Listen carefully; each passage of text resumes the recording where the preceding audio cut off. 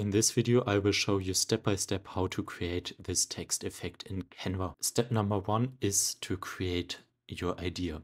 So think about what you want to create.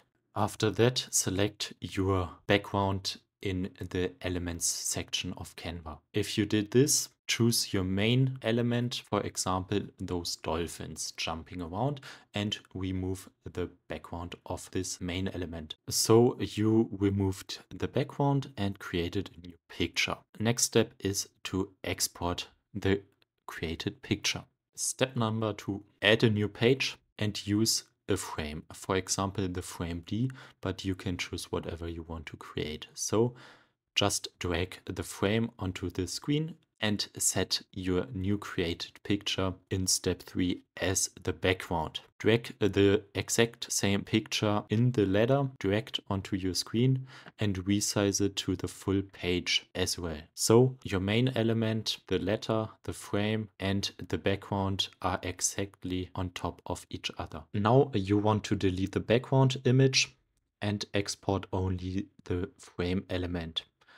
Select share and choose the PNG file and select transparent background. Step number 4, drag both background and the frame to the full page and remove the background of your background picture. The dolphins are now completed again. So you have your main element inside of the frame and around the frame. What you want to do now to have this shiny shadow effect, click on Edit and select a shadow. My favorite effect is the blurry shadow glow effect.